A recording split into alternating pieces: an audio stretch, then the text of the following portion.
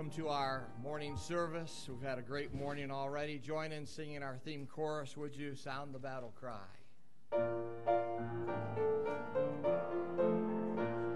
Arousing soldiers, rally round the banner, ready, steady, pass the word along. Onward, forward, shout aloud, Hosanna, Christ is captain of our mighty throng. Let me get out of the choir here. We're glad to have you here. We had a great service, early service this morning with decisions. Had a wonderful Sunday school. We're glad to have you. The backdrop here is for Bible school for this week. If you're wondering about that, where that came from, that's a spaceship. That's what that is. Boy, if you want to see something, you out there in the gym, man alive, that gym is something else. The way they have that set up there, they actually have a laser tag. Probably a quarter of the gym is taken up with laser tag, and they actually have, they bought these laser tag guns, and I was looking for some of the staff, and I found them out there, but it's going to be great for Bible school. Bible school Monday, Tuesday, and Wednesday, 7 to 9 each night. You're invited to come. We're going to have a great time. Pastor Dan will be back with his gospel allusions this year, preaching again, and so we're looking forward to that. Everybody's excited. I'm excited.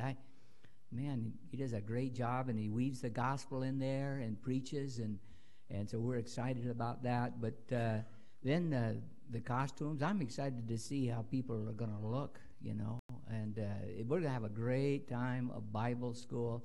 So I hope that you're planning to come and bring someone with you to Bible school. We're praying for souls to be saved. We had 42 saved last year. We had, in years past, we've had many more saved than even that. We've had, I think, Pastor Dad, didn't we have 100 saved one time? We had 104 saved one year in Bible school. It'd be wonderful to have a banner year like that again, amen?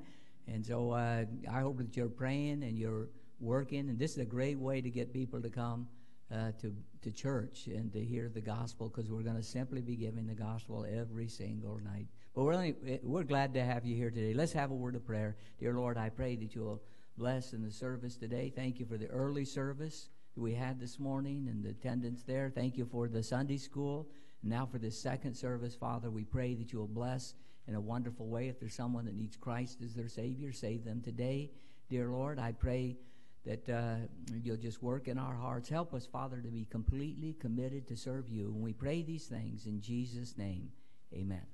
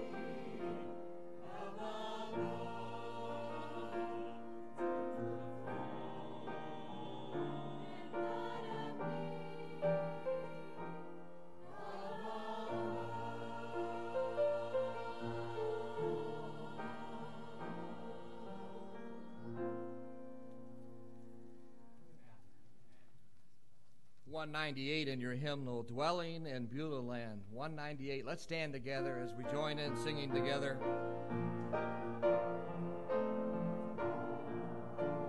Far away the noise of strife upon my ear is falling. Then I know the sins of earth beset on every hand. Doubt and fear and things of earth in vain to me are calling. None of these shall move me from Beulah land. I'm living on the mountain underneath the cloudless sky. I'm drinking at the fountain that never shall run dry. Oh yes, I'm feasting on the manna from a bountiful supply, for I am dwelling in Beulah land. Far below the storm of doubt upon the world is beating. Sons of men in battle on the enemy withstand. Safe am I within the castle of God's word retreating. Nothing then can reach me, 'tis Beulah land. I'm living on the mountain underneath the cloudless sky. I'm drinking at the fountain that never shall run dry. Oh yes, I'm feasting on the manna from a bountiful supply, for I am dwelling in Beulah land. This is one of those songs that we can all become a choir, so we're going to sing that last verse. We get to the chorus, I'm living on the mountain. I want you to be real quiet. I'm living on the mountain underneath the cloudless sky. And then we're going to just shout, praise God. Amen? And then we'll finish the song. Join me, please.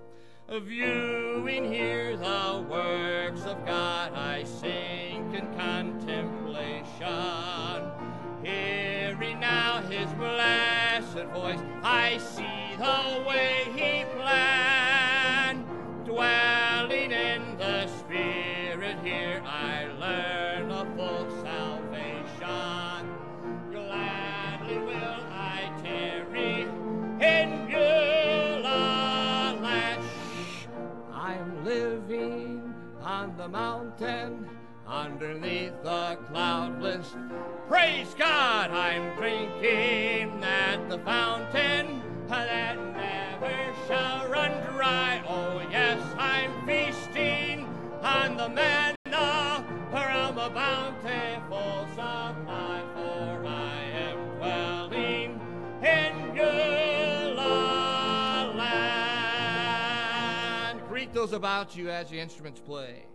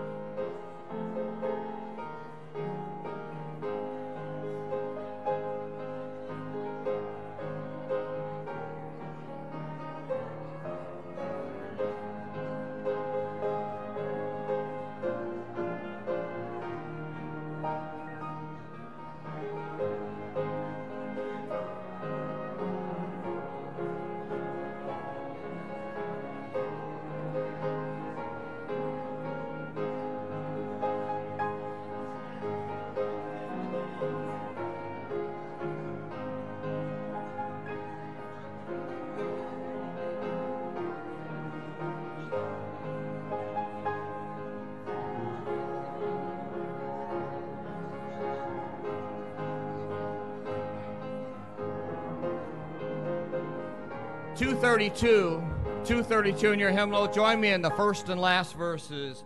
Far dearer than all that the world can impart was the message that came to my heart. How that Jesus alone for my sin did atone, and Calvary covers it all. Calvary covers it all. My past with its sin and stain, my guilt and despair, Jesus took on him there, and Calvary covers it all. How blessed the thought that my soul by him bought shall be his in the glory on high, where with gladness and song I'll be one of the throng, and Calvary covers it all. Calvary covers it all. My past with its sin and stain, my guilt and despair, Jesus took on him there, and Calvary covers it all. And that says it all. Amen? Amen. Amen. You may be seated. Our usher's going to come to receive the offering. Before they do, I want to remind you about some of our missionary letters that I've received. And Louise Chaplin, her son, will be coming here in a couple of months, and we'll be glad to see him. We've never met him, but we supported the Chaplins for many years, and Brother Chaplin passed away, and so we've continued to support them. The money's going to help that mission there because they have the churches that they've started, and so it's continuing to help them. But she wrote in this letter that they went to Suriname 53 years ago, and when they went there, there was nothing there. There was nothing there. They put up a wood frame, 24 by 23 foot house, built it on supports, and they began to reach the people. They said the people didn't want them there. They didn't care about them, but they just continued to preach the gospel. And today they have a full church, and the people are standing outside to get in. And that's great. It's a great testimony unto the chaplains, and praise the Lord for their ministry there. Then Brother Jeremy Rowland with Baptist Church Planning Ministry. He's executive director of that. Grew up in our church, was saved here, and married here, and served the Lord here. They're celebrating their 25th anniversary with Baptist Church Planning Ministry. So far, they've started 168 churches here, 53 churches in foreign countries. And so praise the Lord. He'll be here for our anniversary Sunday in a couple of weeks, be the main speaker here along with Hope Children's Home, and we're looking forward, and we'll have a lot of other guests here with us. Guess who wrote this week? Some of you will know Owen Beachy. Some of you remember Owen Beachy. His dear wife passed away last year, but he's coming down just for our anniversary Sunday, and so we're glad to pick him up. The thing I always reminded about Owen Beachy, we had a softball team back those days, and we're going to have another softball team this year, but he was pitching for us. He's a great pitcher. Dave, he is a great pitcher. He's pitching that ball, and I was playing second base. He pitched that ball. It was just a beautiful pitch, and the guy hit that ball, hit a line shot, hit him right in the forehead. Knocked him flat. I mean, just the way he was standing, he fell right on the ground. I thought, oh, my soul, he's dead. It just smacked him. It hit him so hard. I thought it knocked the brains right out the back of his head. You know, I ran over there, and he's just laying there, you know, just straight up like that. I said, "You alive, brother?" And we got him up, but I thought, oh, my, his brains are going to be scrambled from that hit because it's so close, you know. But praise the Lord, he went on. But he's coming by to see us, and hopefully we'll have some other friends come that haven't been here in a while, and so we're glad to see him. Then the Stephen and Bonnie Burke, they're in our missionaries in Malaysia and Southeast Asia. They're praising the Lord for a teenager that came back to church. They got youth camp coming up. They got VBS, and so praise the Lord for those folks there and the job they're doing. Then I told you last week to pray for the McLeans, our missionaries to New Zealand. She did go in for tests, and she does have cancer. She has chronic lymphonic leukemia, CLL, and then small lymphoma, SLL. And so they're going to start treating her right there in New Zealand. Pray for her. Their daughter is going to move there to be with them to help take care of her while she's going through the chemo. And so pray for those dear folks. This is a letter that came to us on Sunday night. Someone, I guess they were watching our service. Were they watching our service? I don't know if they were here in the service or they're watching our service, but anyway, this is a message that was sent to us. I've attended many churches in my 60-plus years from Maine to Florida. It is my belief that the life and vitality of a church can many times be measured by its services on Sunday night and during the week, rather than just a head count on Sunday morning. I was very impressed with the turnout and spirit of this past Sunday evening service. Somebody is doing something right at this church, and God is blessing it. Well done, faithful servants. That was a letter that was sent to us. It could have been someone in the service. You know, I thought about that. That sounds like it was somebody that came to our service. We had a great service last Sunday night. So praise the Lord for that. Continue to pray for our offerings. All I'm praying for the summer is that we'll reach our general budget for the summer. And it's always a difficult thing with so many families gone. But I hope that you'll pray that we'll reach our budget, our general budget for the summer. Ushers, why don't you come receive the offering today? And we'll have a word of prayer. Dear Lord, I pray that you'll bless this offering today. Help us to reach our general budget for the summer, dear Lord. Pray that what we have would be sufficient. Bless our people as they give. Help them be faithful in their giving.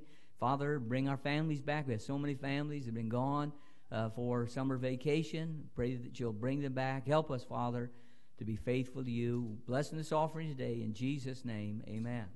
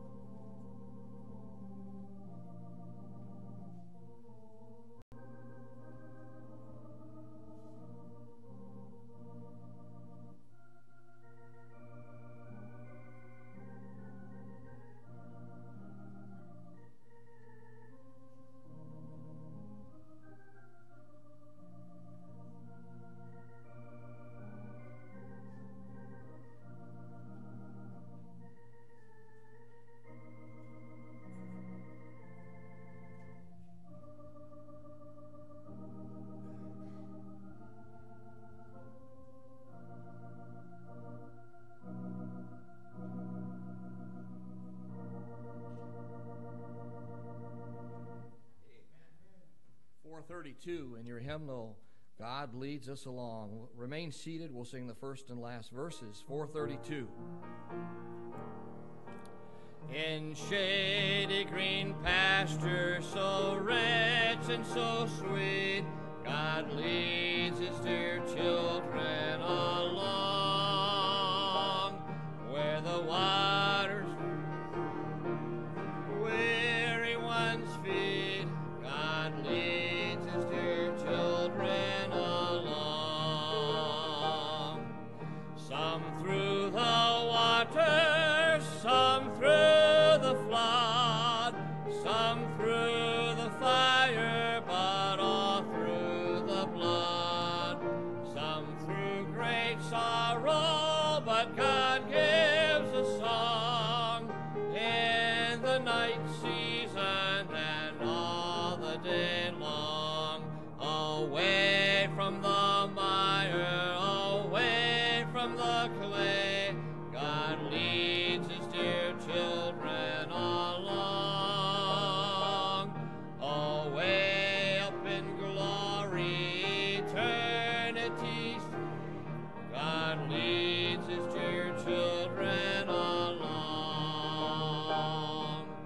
some through the water, some through the flood, some through the fire, but all through the blood, some through great sorrow, but God gives a song in the night season and all the day long. Special music at the piano.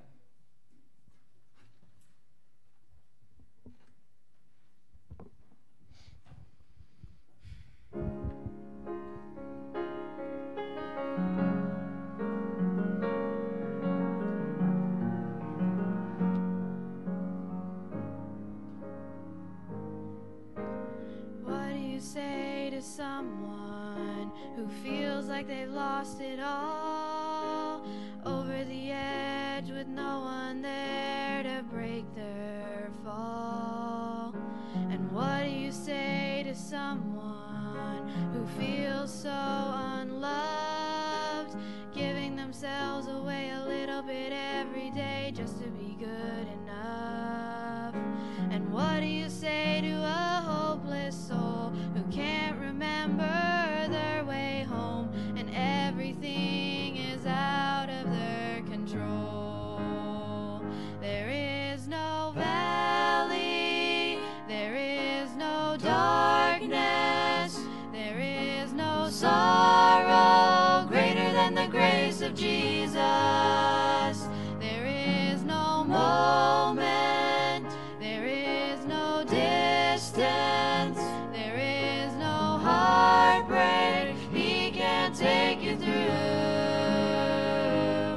So before you think that you're too lost to save, remember there is nothing greater than grace. Get back.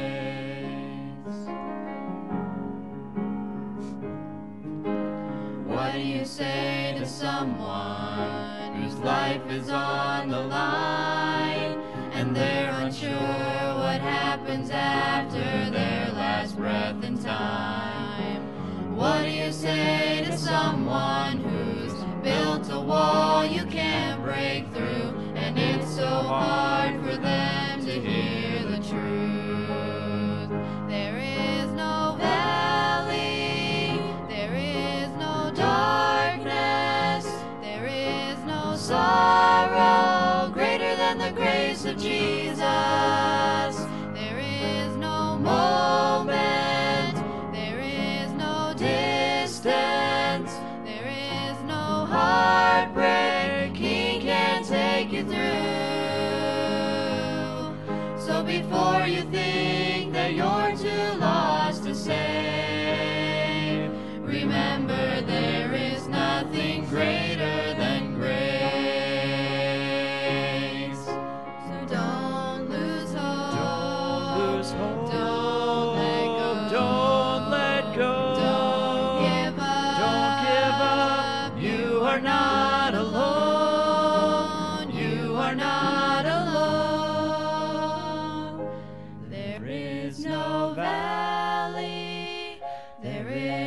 no darkness, there is no sorrow greater than the grace of Jesus.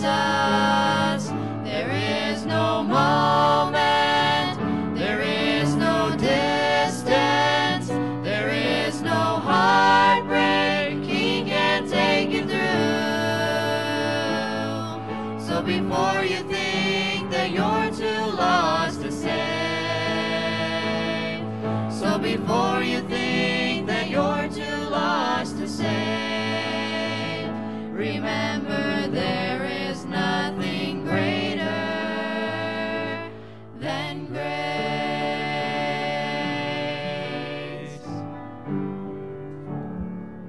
Amen. Take your Bible, turn to the book of Ephesians, chapter 4, if you would, with me. Ephesians chapter 4 in your Bible. And we'll look down at verse number 7. We'll look at verses 7 through 16 of this passage. Sounds like it's raining outside. Well, we're ready for the preaching of the Word of God. Amen? Don't worry about that out there. I'll preach it long enough. I'll keep preaching until it stops raining. How about that? I finish this sermon, I'll preach the night sermon. Now, if I finish Wednesday, if I finish tonight's sermon, then I'll preach Wednesday night sermon. How about that? You get it all in one dose. I thought about doing that sometime, just preaching the whole week's sermons, one time. Yeah, I could do that. I could do that. Ephesians chapter 4. Beginning with verse number 7. If you can stand with me, go ahead and stand.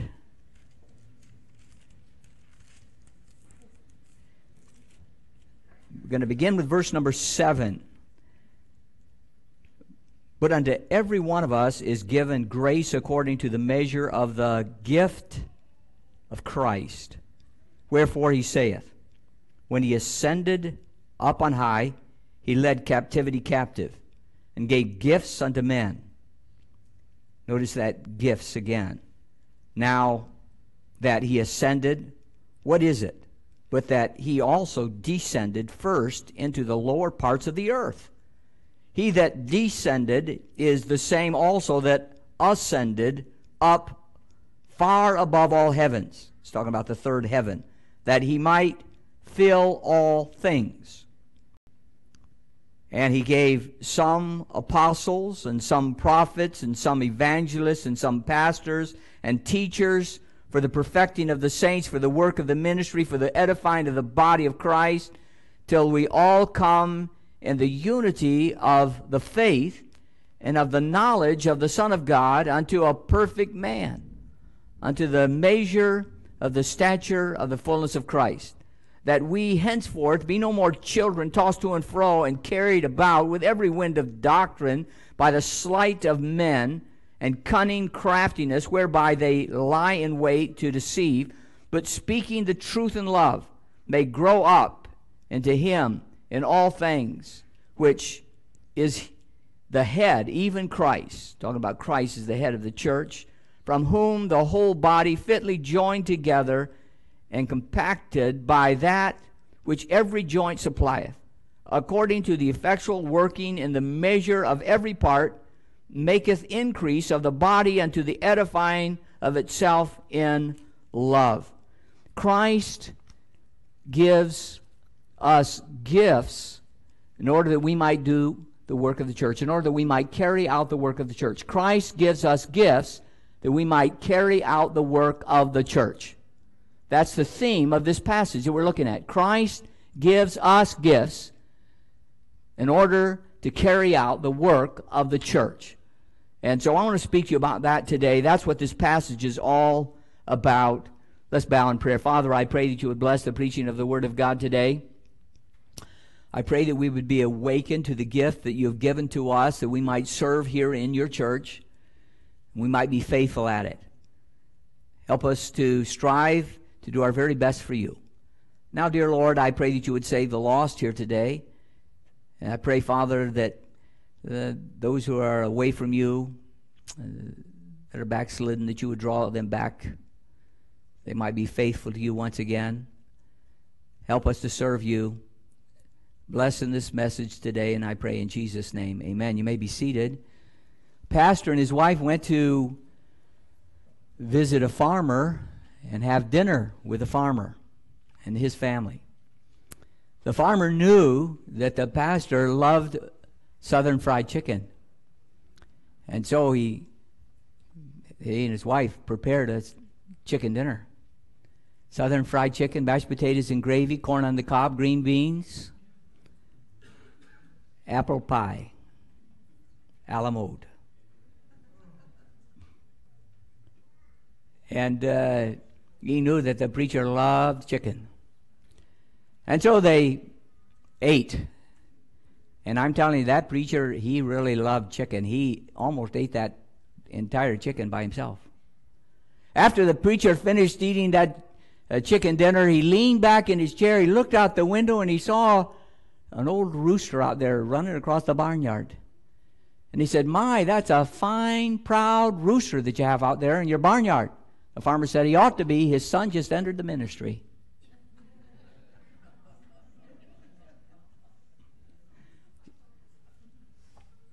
Did you get the gist of that? Being a pastor is a gift. Being a pastor is a gift. It's one of the gifts that's mentioned here in this passage and in other passages of the Word of God. God has given each one of us a gift to be used in His church. You have a gift to be used in this church. If you are a child of God, you have a gift to be used in this church. Now we learn from verse number 4, the church is a body. This is one body. This is the body of Christ. We are one body. We are unified as a body. We learned that by the Holy Spirit we're unified. Amen? We can be unified as the body here at Liberty Baptist Church. We are one body. We can be unified by the Spirit of God. That's why we need to be filled with the Spirit of God. Amen? So that we can be unified. So we're unified. But here in this passage it talks about us there being a diversity in the church. So the church is a unity, but it's also a diversity. What's it speaking of, a diversity? There are many different gifts in this church. God has given us different gifts to be used in this church. So there's a diversity of gifts, amen? We are one body. We're unified by the Spirit of God, but also we have a diversity here in the different gifts in this body. We're all members of this body, and we all have different gifts to be used in this church. And that's what Paul is talking about here to the church at Ephesus. He said, listen, everyone here in this church, you're one body, but you're diversified in that each one of you have a different gift to be used in this church. And everyone needs to be using their gift in the church. That's how the church continues to go on. If we want this church to go on, we all need to use the gifts that God has given to us in this church to build this church. We build the church by the gifts that God has given to us. And everyone here has a gift to be used in this church. And so that's what he's talking about. Christ gives us gifts to carry out the work of the church. Christ gives us gifts to carry out the work of the church. And so we need to look at this today. We're going to look, first of all, notice the gifts in verse number 7. Notice the gifts. But unto every one of us is given grace according to the measure of the gift of Christ. Every believer is given a gift in this church to be used in this church. Notice he says, the gift of Christ. Every one of us have been given a gift to be used in this church to carry out the work of the Lord. It is a spiritual gift. Some people differentiate between talents and natural ability. But you know, I think that sometimes God uses that natural ability. I think that God sometimes uses those talents. So I don't differentiate between that. I know there are some people that said, well, God gives you a complete different gift, and that could be so. But I believe also that God would use those natural talents and those natural abilities that we have. I believe that God can use those and use those as a gift to be used here in the local church. Notice also, not only does He give each one of us a gift to be used in the local church, but He gives us grace in order to be able to use that gift that God has given to us. He talks about it right there. He says, given grace according to the measure of the gift is what he says. So He gives us grace. What is grace? Grace is power to be able to utilize that gift. It would not make sense for God to give us a gift and then not give us the power to be able to use that gift. Amen. God gives us not only a gift to be used in His church, and I'm talking to everyone here. I'm talking to every single person that's saved here today. God is giving you a gift to be used in this church. And then He gives you grace to be able to use that gift. I use myself as an example. When I was a boy growing up, I was very shy. I was very bashful. I did not want to speak to other people, you know. But God called me when I was in junior high camp up in Michigan. I went forward in a meeting. A missionary was preaching, and I went forward in that meeting, knelt there at the altar, and gave my life to the Lord. And God called me. I tell you, right then, God called me to be a preacher. You say, how did you know that? When I got up, I just knew that God had called me to be a pastor. And it was that quick. I got up, and I thought, God has called me to be a pastor. I'm going to be a pastor. And as quick as that. Now, I was still bashful, and I was still shy, and I didn't know how in the world God would ever do that with me. I never volunteered for anything. I mean, when they had speaking parts in the church, I never volunteered. I would sit on my hands. My ear would always itch, but I would never itch it, you know. I was afraid they'd call on me. I just would not. I would not speak in front of anyone. I was very bashful, very shy. I liked being that way. I liked being by myself. I liked doing stuff by myself. I could do that. And, you know, even today, I could study for hours. I can go, and I've got a workshop out behind my house. I've built much of the furniture in our house, a lot of the furniture in our house, and woodworking. I could go out there for hours, shut the door, and stay in there by myself. I could do that. I'm still basically shy within myself. I am. You know, I could be shy. I can be by myself. I could do that. But God called me to be a pastor. And you know what? God empowered me to be able to speak. I am here. I've been in the ministry for 46 years. Been preaching the Word of God for 46 years now. 40 years here at this church. 6 years as assistant pastor. God did that. I'm telling you, I know you look at me and you say, how in the world could you do that? God did it. God empowered me. God gave me the gift to preach. God gave me grace to be able to do it. It's only by the grace of God that I could stand here before you today and preach the Word of God. It's only by the grace of God. I'm telling you that. If it's in my own power and in my own flesh, I would not be able to do that. But God did that. And God can do that for all of us. God gives us a gift. God empowers us to be able to carry that gift out. Amen? And that's what He's talking about here. People say this. I had people say this. I don't have a gift.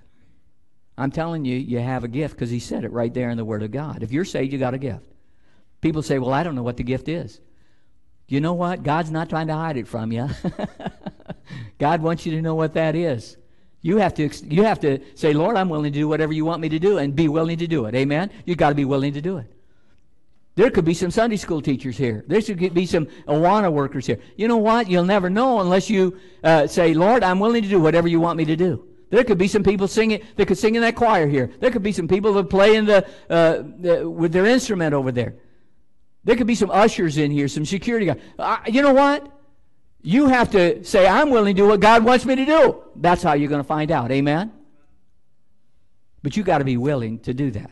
God has given us all gifts. Look what the Bible says. By the way, we are one body. Amen? We are one body with many members, just like your body. Think about this. Your body is one body, but it has many members. Your hands, your feet, your eyes, your ears. Now, what is it like if you don't use part of your body? Then the rest of the body suffers. Amen? That's the way it is with the church. If you don't use the gift that God has given to you, the rest of the body suffers. When you don't use the gift that God has given to you. You have a gift, you need to use that gift, the rest of the body suffers. Over in Romans chapter 12, verses 4 through 8, look what it says there. It says exactly what I'm saying here. For as we have many members in one body, and all members have not the same office, so we being many are one body in Christ, and every one members one of another, having then gifts differing according to the grace that is given unto us.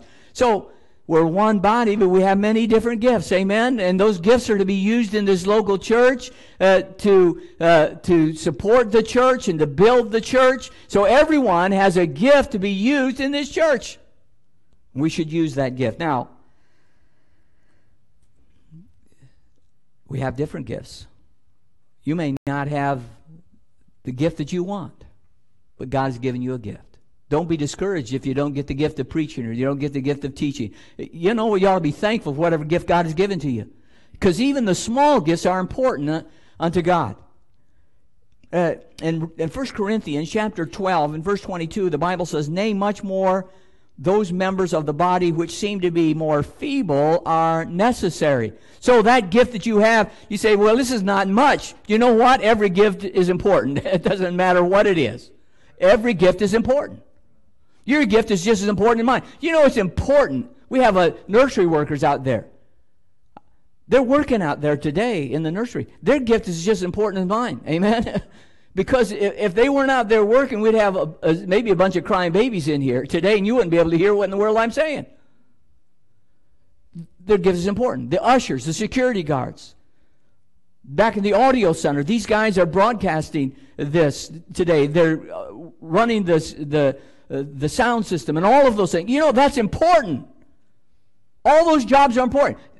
They have a gift, amen, to use it. It's a gift of helps. That's a gift of helps. We're going to talk about those in a little bit later on. But every gift is important.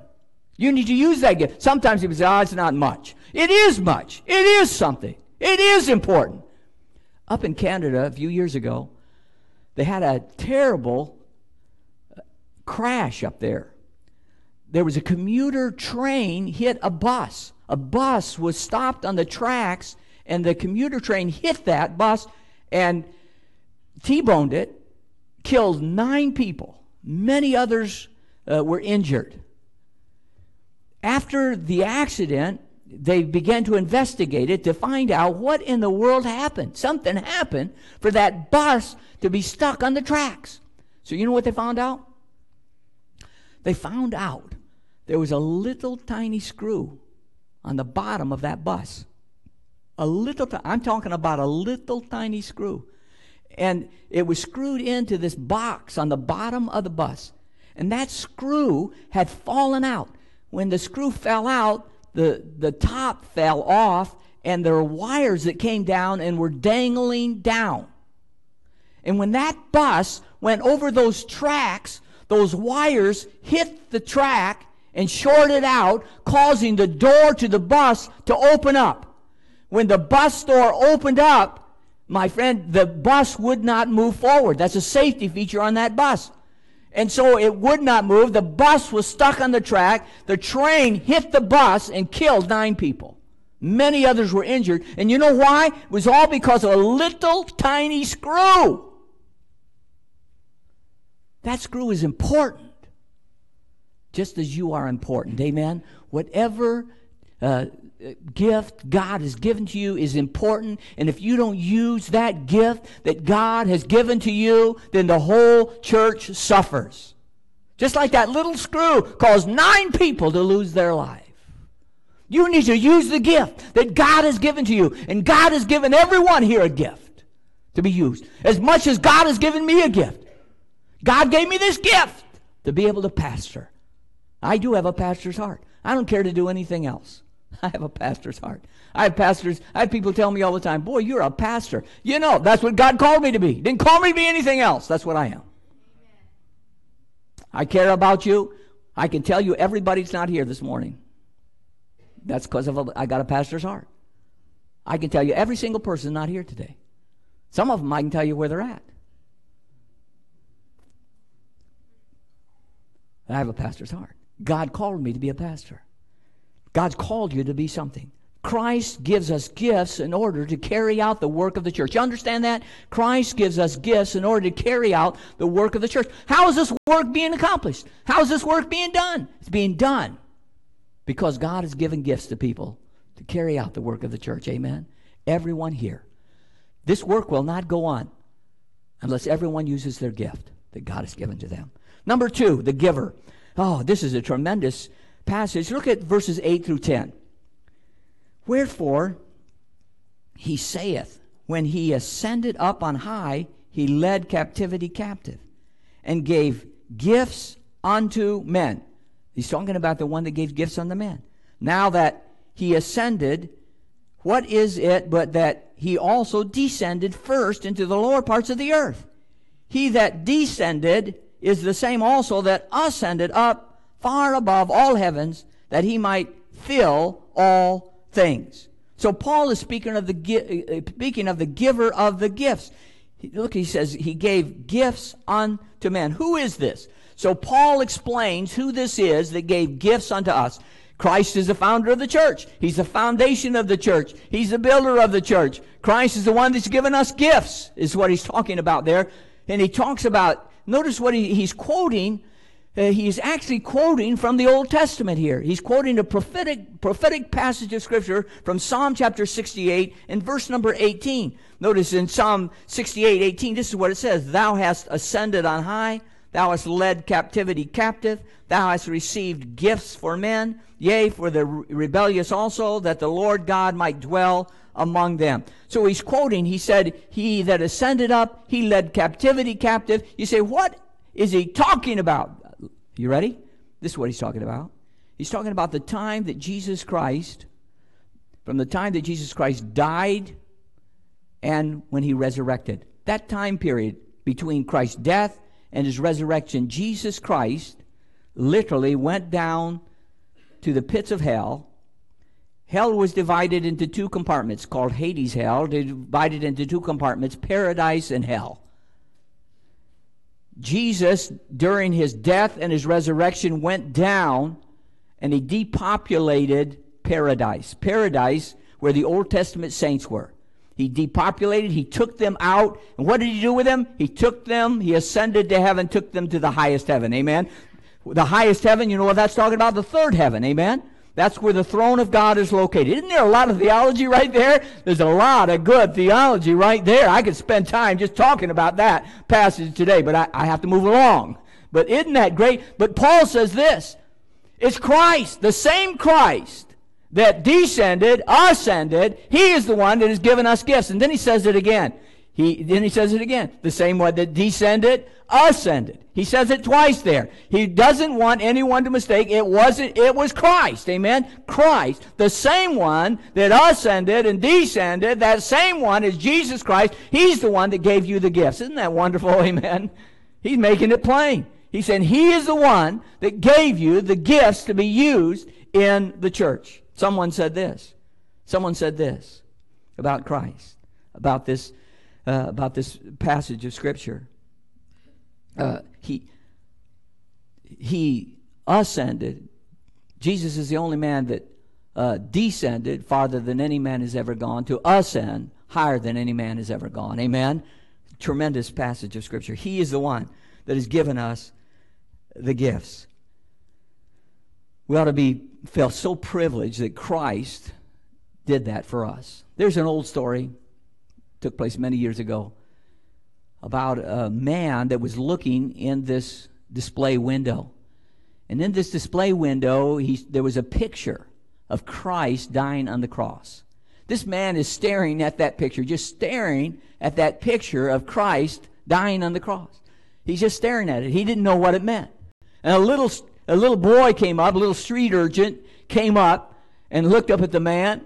And the man looked down at the boy and said, do you know what this means? And the little boy said, sure.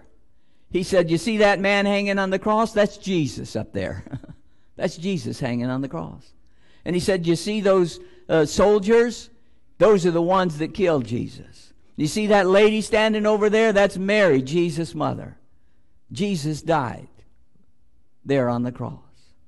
The man said, okay, thank you. And the man began to walk off, and the little boy went running after him. He said, wait a minute, sir. He said, I forgot to tell you. He rose again. That's saying Jesus. Paul is saying he's the one.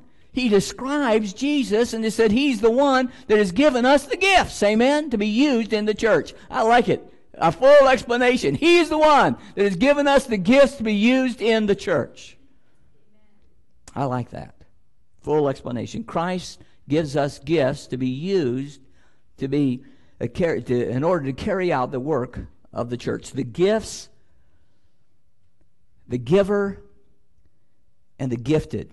Look at, beginning there in chapter 4, we're going to look at, beginning with verse number 11, and he gave some apostles and some prophets and some evangelists and some pastors and teachers for the perfecting of the saints, for the work of the ministry, for the edifying of the body of Christ, till we all come in the unity of the faith and the knowledge of the Son of God, unto a perfect man, unto the measure of the stature of the fullness of Christ, that we henceforth be no more children tossed to and fro and carried about with every wind of doctrine by the sleight of men and cunning craftiness whereby they lie in wait to deceive, but speaking the truth in love may grow up into him in all things, which is the head, even Christ, from whom the whole body fitly joined together and compacted by that which every joint supplieth, according to the effectual working in the measure of every part, maketh increase of the body unto the edifying of itself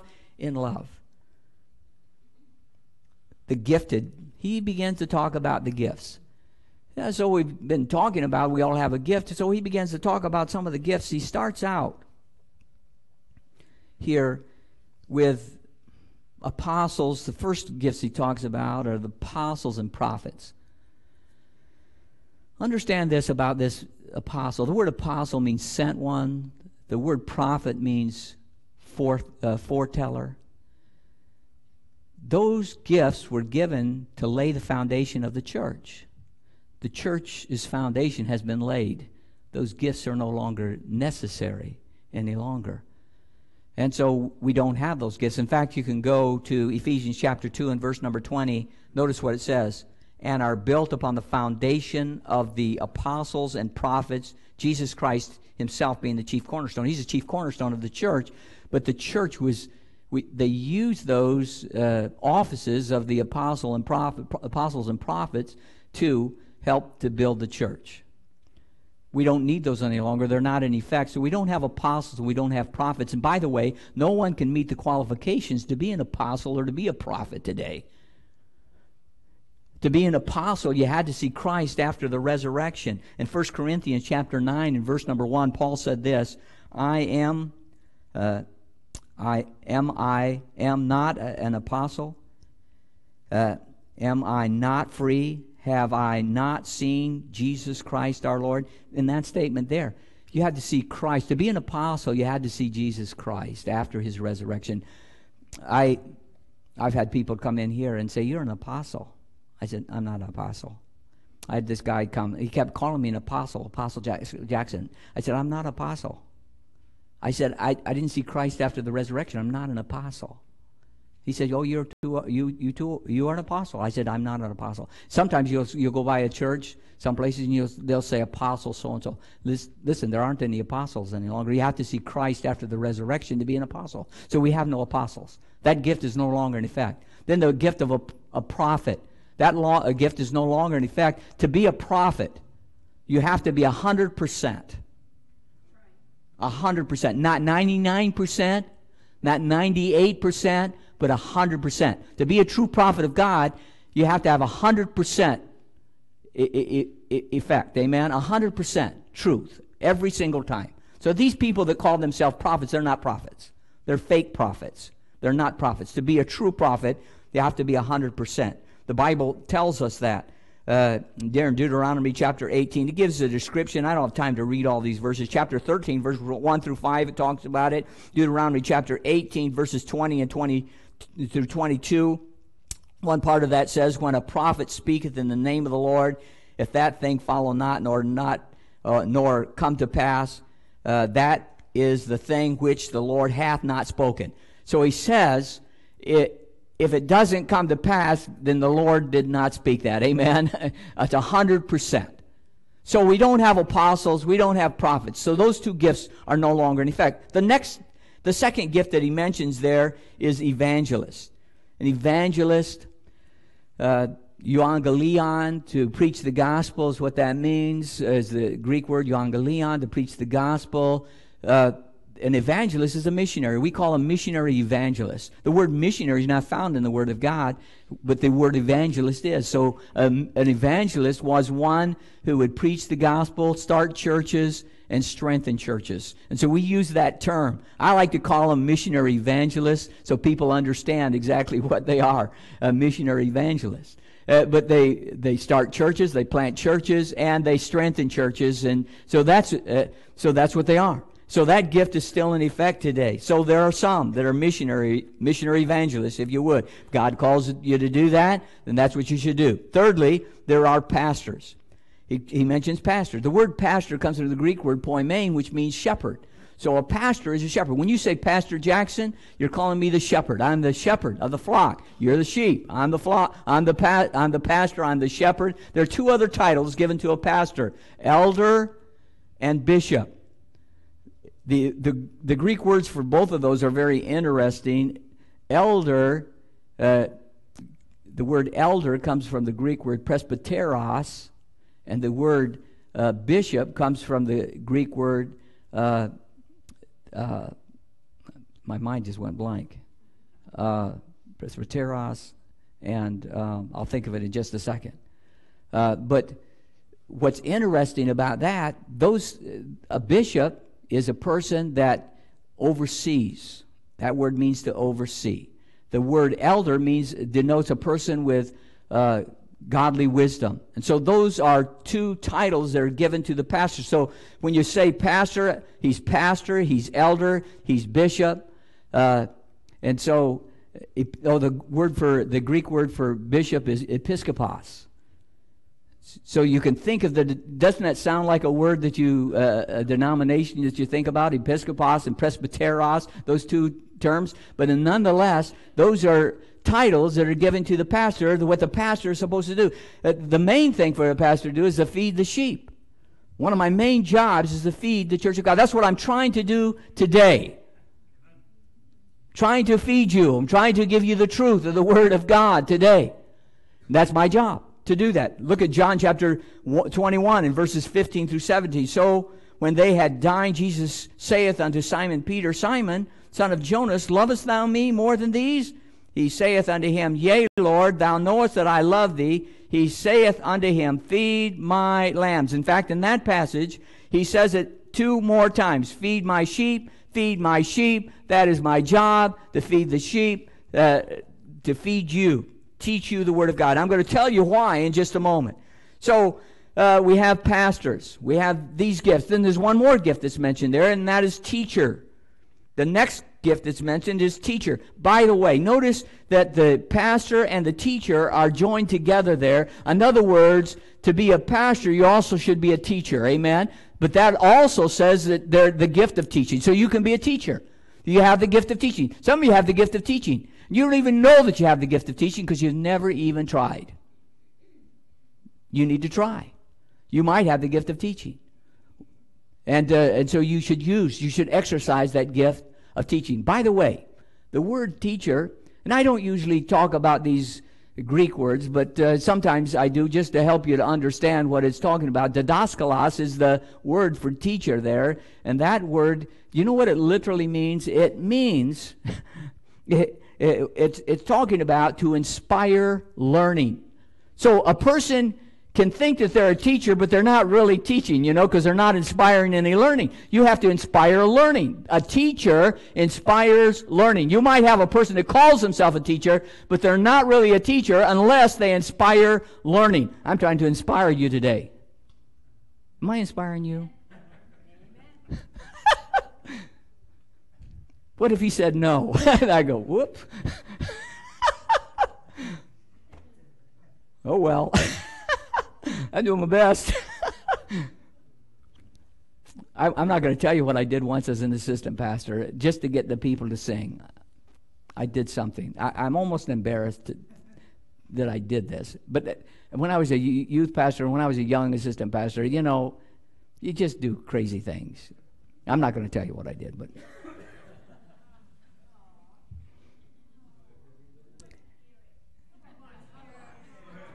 Oh, come on. No, you won't think well of me if I tell you what I did. Oh. Okay. I'll regret this for the rest of my life. One time when I was assistant pastor, I was leading the music, trying to get these people to sing. I stood on my head on the platform. I actually stood on my head on the platform. I'm embarrassed about that. I was trying to inspire the people. They really sang after that, let me tell you. I got a real serious talk from the pastor that week, too, let me tell you that. Very serious talk. Called me in his office. 1 Corinthians chapter 12, verses 8 and 28. I want you to turn there because it lists some other gifts there, and there are two gifts particularly that he mentions there that I believe many folks have. There are two gifts there.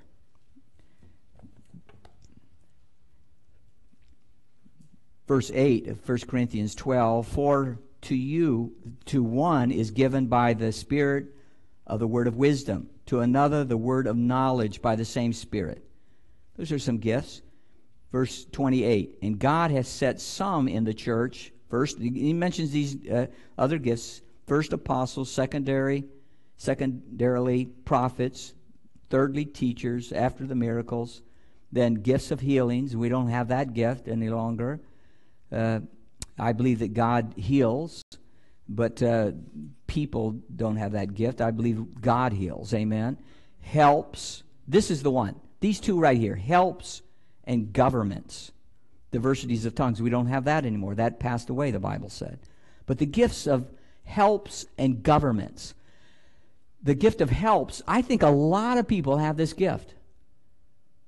The gift of helps is helping out. Being willing to help in the church. Being willing to help. Hey, we need some volunteers. You know what? I'm going to do it. Just working in the church, helping, do things. It took them hours to build all these things.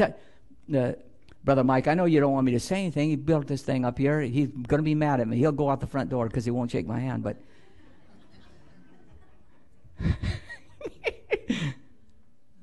this is the only time I can pick on him. So I'm going to pick on him when I can. But you know what? You know what? That's a gift of helps. Amen? For somebody to do that.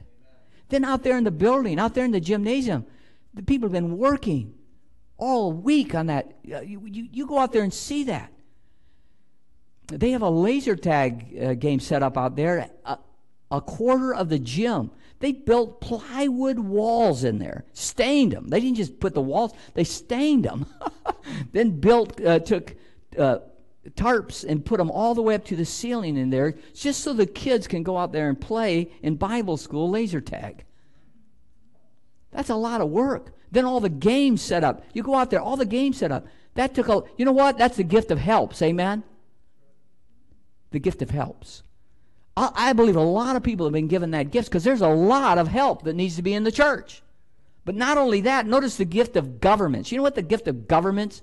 That's not to run for office. That's to organize. That's to be an organizer. That's what it's talking about. God gives the gift of organization so people can organize things and run things, amen, in the church. I think those are great gifts. Sometimes we overlook those gifts. We look at the gift of teaching and all that. Teaching's a great gift. Those are great gifts. But sometimes God gives us those gifts. But all of us have a gift. Maybe it's the gift of helps. Maybe it's the gift of governments to organize things. Those are great gifts. Now, we go on. Many times we stop it right there. Many times we preach and we stop right there and we don't go any further. But if you go further, you know what you see in the next verses? In the next verses, you see why those gifts have been given. So we need to really continue on, and I'm going to quickly go through the reasons. There's several reasons that we have here. Number one, look at verse number 12. They're all mentioned right here in the text that we're looking at, the context. Ephesians 4:12, for the perfecting of the saints. For the perfecting of the saints, for the work of the ministry, for the edifying of the body of Christ. Listen, the perfecting of the saints. The reason that God has given the gift of to being a pastor is to perfect the saints. You know what the word perfect means? It means to build. It means to build up. It means to equip. To equip. As a pastor, God has given me that gift to perfect you or to equip you to do the work of the church. Are you with me? I'm not to do all the work of the church. My job is to equip you to do the work of the church. A lot of people think the pastor's job is to do everything. It's not so. The pastor's job is to equip you to do the job. We're to be training you to do the job. We're to be training you. We oversee it as the bishop, overseer. We're to oversee that. But our job is to perfect you so that you can do the work of the church. You know what? I've done all the work in the church. I'm not afraid to do any work in the church. If I see something that needs to be done, I will do it. I've been working at this church. My wife has been working at this church for 40 years. We've been working here at this church. And we've done everything here in the church for 40 years. For many years, we did everything for many years here at the church. When we started the church, my wife and myself and our 2 little babies, we did it. My wife was a teacher. She taught for 30 years. But you know what? My wife, when we started this church, she ran the nursery. She ran the junior church. She ran the children's Sunday school. She was the secretary of the church. She did all of those things. She did them for many years. It wasn't just the first year. I mean, for 10, 15, 20 years. She was the nurse. She was the head of our nursery for 15 or 20 years. I can't remember. There was a transition in there. Someone said, well, let somebody else do that job. But she did it. She ran the junior church. For years and years, she ran the junior church. Bible school. You know, my wife used to get up here and tell a Bible story for Bible school. She would do it with, can you remember flannel graphs? She used to do that. She used to do that for years and years. She did all of that. When we moved into this building, she still did all of that. This building, you know, the Lord, praise the Lord, my father was a builder. He came in here and we built this building. This building right here, we're sitting in right here, we built this building. I worked in every part of this building. I dug the footers for this building. I helped to pour the foundation for this building. I laid the blocks, helped to lay the blocks for this building. Put the furring strips up. Put the petitions up. Help the plumber do the plumbing. We had one electrician in our church, and he pulled all the wire, but he would only let me help him. How about that, Dan? He wouldn't let anybody else help him. Pulled all the wire for this entire building. My father and I, who's in heaven with the Lord, put all the windows in. These are the same windows. These are the windows. Put all the windows, the window jambs, all the doors. My father and I. All the doors that are still stained, and those guys are talking about painting those doors. I told them the other day, I said, you know who stained all those doors? That was me. Nobody wanted to help with that. It was a stinky job. All the doors used to be that. I did that. I put the roof. There was one carpenter and myself put all the trusses up in this building. One carpenter, myself, and a crane operator. We set all the trusses for this building. Then we decked the building out. Then we put the shingles on the roof. I was there. I was doing the work. And all the base cove, all the woodwork. I trimmed this entire building out myself, by myself. All the trim work on the baptism, I built all of that. I did all of that. So what I'm saying is, I know how to work. I'm not afraid to work. So don't say, well, he doesn't do anything. Listen, I'm trying to do my job as a pastor. I have to oversee the church. I have to do all of these other things. But my job is to train you to do the job. Amen? You're to do the work of the church. We're all to do the work of the church. For the perfecting of the saints. Notice secondly, look at verse number 13. For the unity of faith, he says, till we all come in the unity of the faith. What is it talking about? We need to teach you the truth. We need to teach you doctrine so that we're unified. Amen? We need to be unified. And that's by teaching the doctrine. I'm teaching you doctrine today. In order for us to be unified, we all need to be taught the same doctrine, don't we? And so we are. That's what the gifts are given for. Number 3, the growth of God's children. In verse number 14, that henceforth Be no more children tossed to and fro, carried about with every wind of doctrine, by the sleight of men and cunning craftiness whereby they lie in wait to deceive. Pastor's job is to grow the children of God, help you to be stable so that when false teachers come up, and they're going to come up, and then you will not be blown away by that. Amen? You need to know the truth. I'm showing you the Bible. You carry your Bible. That's what we say. That's what we're called Bible-believing Baptists. Amen? Because we carry the Bible. So we know the truth. Number 4, verse number 15, the truth in love. But speaking the truth in love may grow up in all things, which is the head, even Christ. Let me tell you this. There are some churches and some preachers that preach the truth. The truth can be dry, it can be very hard. Then there are some churches and there are some preachers that just preach love. But the Bible says here, we're to preach the truth in love. Amen? We're to preach the truth, but we're to do it in love. That's what the Bible says. You say, what's the difference between a lot of churches? Some preach the truth, some preach love, but my friend, we're to preach the truth in love. Amen? That's what the Bible says. That's why the gifts have been given. That's how we're to do it. Then number 5, the body fitly joined together. That's what the gifts are given for. In other words, the body of Christ joined together, built up in love. We're to be fitly joined together. That's what the job, that's what the gifts are for, so that we'll be joined together to do the work of God. Amen? That's the way that we do the work of God. Everyone using their gifts, all of us joined together, using those gifts to do the work of God. That's why you have that gift. You need to use your gift. Everyone has a gift. Find out what that gift is. Say, God, what is that gift? Use that gift for God. Use that gift to help build His church. A pastor said to a lady, would you pray about teaching a Sunday school class? We need a Sunday school teacher. And the lady said, Pastor, I don't want to be tied down. The pastor said, Jesus was willing to be nailed down for you. Don't you think you should be willing to be tied down for Him? Think about it. Jesus was nailed down for you. Why can't we be tied down for Jesus? Be willing to serve Him. Every head bowed, every eye closed. Christ gives us gifts in order to carry out the work of the church. Heads are bowed, eyes are closed, no one looking around. Here's a question for you. Number 1, you say, I don't know what gift God has for me today. I don't know. I don't know what gift God has given to me. Would you pray for me? I'd like to find out what that gift is so I can use it. Here's my hand. Slip your hand up all through the building. I don't know what the gift is God's given to me, but would you pray for me?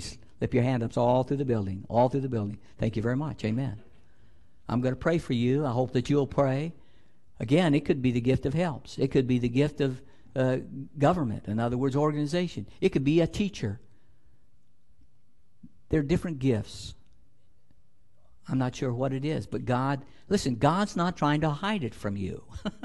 He wants you to know. Sometimes you have to be willing to say, you know what, I'm going to step out, and I'm going to see what it is the Lord wants me to do. Some people are saying, I don't want to know, because then I'll be obligated to do it. I'll be tied down. No, you need to be tied down. Jesus died for you. Jesus was nailed down for you. You ought to be willing to be tied down for Him. You ought to be willing to serve Him. Use that gift. Now, today, you say, you know what?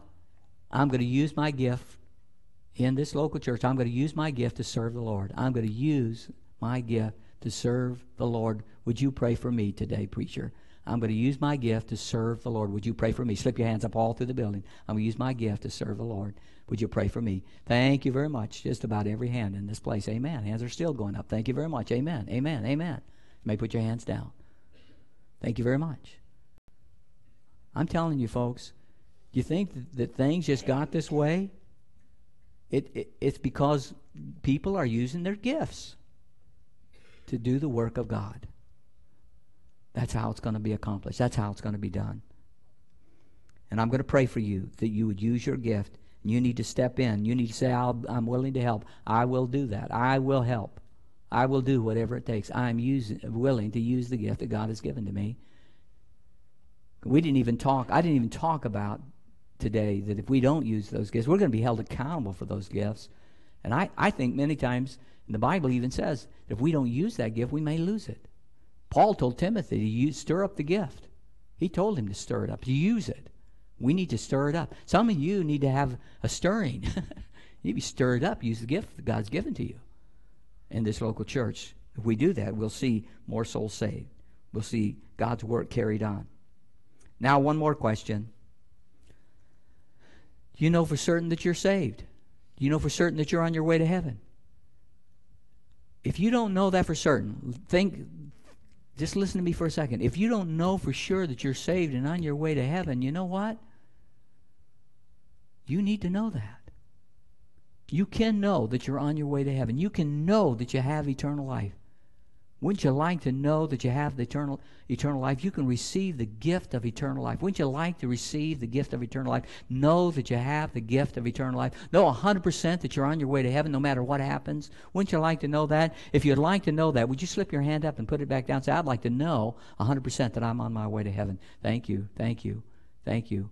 Anyone else? I'd like to know 100% that I'm on my way to heaven. Would you pray for me? I'm going to have a word of prayer. And I'm going to invite you to come to the altar in just a moment. Some of you need to come and say, Lord, show me what gift you have for me. Or some of you, and you know what gift God has given to you. You need to come and say, Lord, help me to use that gift for you. Dear Lord, be with the invitation here today.